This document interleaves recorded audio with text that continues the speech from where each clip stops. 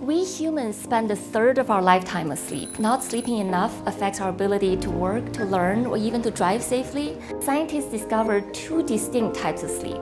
Rapid eye movement, during which we have vivid dreams, and non-REM sleep, which is a deep slumber. We now know that both REM and non-REM sleep are controlled by dedicated, precisely wired circuits in the brain, and when these circuits are damaged, we develop all kinds of sleep-related problems. So the goal of my research team is to figure out the sleep circuits so that we can improve and perhaps even control sleep. The good news is that we already have a rough idea of where to look. But the bad news is that these brain regions are not just involved in sleep control. The brain is more like a bowl of spaghetti, very difficult to untangle. Fortunately, the neurons serving different functions often turn on different genes and produce different proteins in order to do their jobs.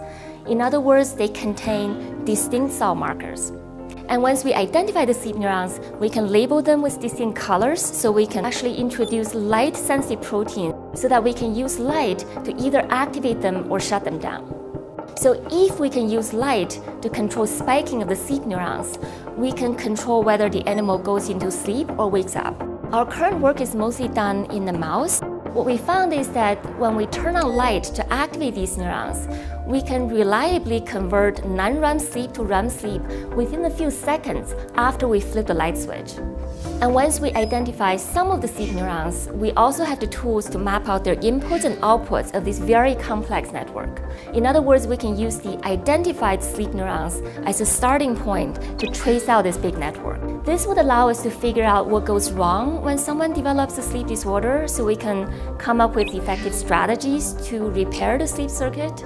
But when safer techniques are developed for humans, we could potentially turn sleep on and off at will. So my question for the audience is, if that becomes possible, do we want sleep on demand?